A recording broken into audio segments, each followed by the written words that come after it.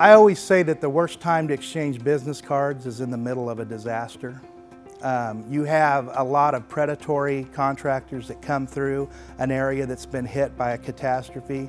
So you really don't know what their background is, whether they're insured, whether they're capable of doing the job, and whether they're going to be there for you throughout the completion of the job.